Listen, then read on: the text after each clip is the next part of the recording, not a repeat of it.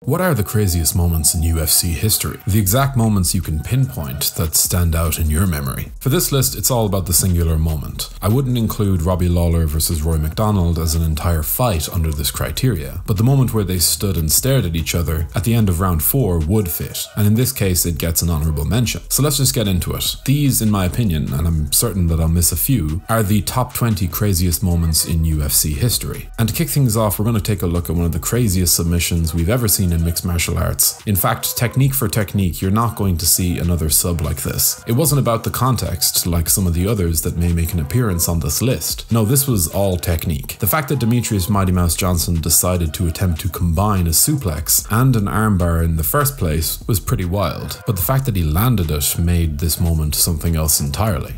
Matt Hughes versus Frank Trigg 2 was one of those fights that I really wish I'd seen live in the arena. Matt Hughes took a hard shot to the groin, went down and nearly got finished by way of rear naked choke, and then somehow, in some way, he escaped and in one swift movement, picked up Trigg, ran him across the octagon and slammed him to the ground. The win came shortly after, but man, this is Dana White's favourite fight in any combat sport, and that should tell you everything you need to know. This next one speaks for itself. Who knows how many times Joaquin Buckley had practiced this exact technique, but once Impa Kasanganay caught that kick, Buckley's quick thinking allowed him to score a knockout that has no equal in MMA history in terms of its aesthetic brilliance. This one barely seems real. It barely seems real now. Randy Couture beating Tim Sylvia in the fashion that he did was all about the context. Couture had already retired at this point, and despite declaring his intention to return to the cage to fight to win a championship for the 5th time, he was 43 years old and expected to fall at the hands of the champion, Tim Sylvia.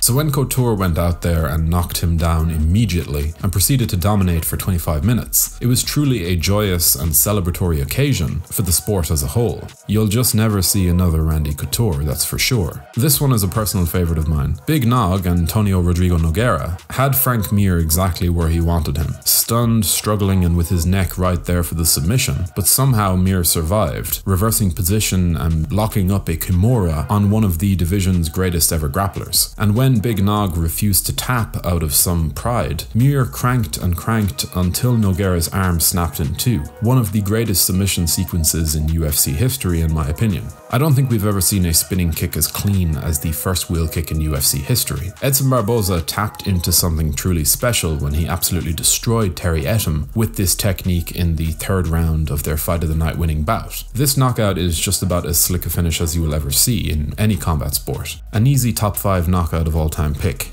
Lyoto Machida is perhaps the most devoted karate specialist to ever take part in mixed martial arts competition, so for him to bust out a move pulled straight from the pages of the Karate Kid's script on a legend like Randy Couture, the 5-time champion, made for one of the greatest knockout moments in the promotion's history. Iconic knockouts like this are few and far between, and Lyoto's was one that has truly stood the test of time. Michael Bisping had a lot working against him when he signed on the dotted line to take on Luke Rockhold at UFC 199. The fight was taken on short notice. Rockhold had already beaten him in the past in dominant fashion, and just on paper the Count didn't appear to have any real stylistic advantages over the champion. So when Bisping went in there and KO'd his overly confident opponent in just under a round, it was a truly joyous underdog moment that absolutely no one saw coming, especially in that fashion.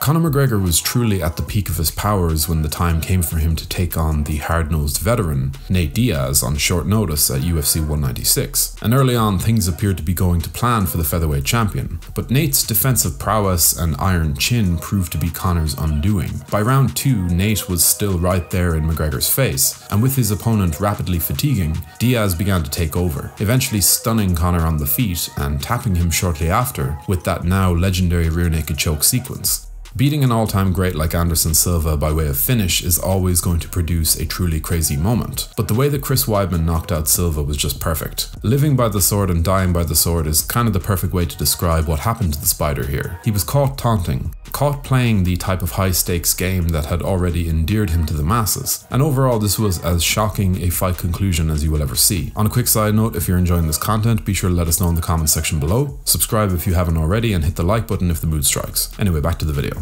Seeing a front kick to the face like this one was just about as conclusive a proof as you could ever see that mixed martial arts striking was getting somewhere. But it was the added context of who Anderson Silva was beating and how he used this technique to pierce the conventional Muay Thai defenses of Vitor Belfort. Overall, it was just a beautiful finish and one of the most iconic images in the sport's history. Yair Rodriguez's last second knockout of Chan Sung Jung was a truly insane moment on so many levels. Not only was Yair down on the scorecards, not only did he manage to crack one of the most famously tough chins in the history of the sport and do it at 4 minutes 59 seconds of round 5, but he also did it with a technique that we've never even seen attempted before or since, an easy top 10 all-time moment.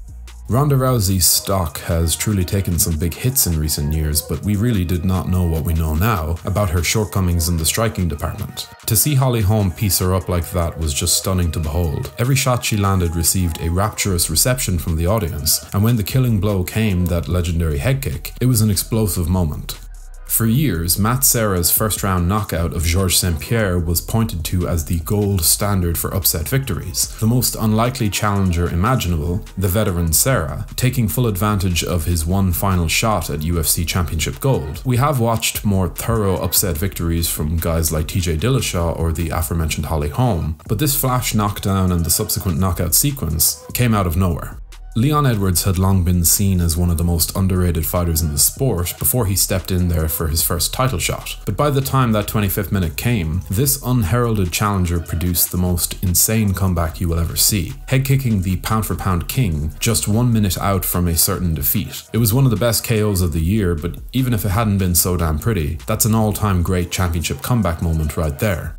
You don't just produce the fastest knockout in UFC history in a matchup of such importance and not get into the top 5. Add in the context of the beef between Ben Askren and Jorge Masvidal, plus the fact that Ben was an unbeaten icon of the welterweight division, once seen as the greatest fighter outside of the UFC, and yeah, it really puts what Jorge did into perspective. This was also as brutal a knockout as you'll ever see in the sport, and the fact that it took just 5 seconds to put that much damage on someone takes it to another level entirely.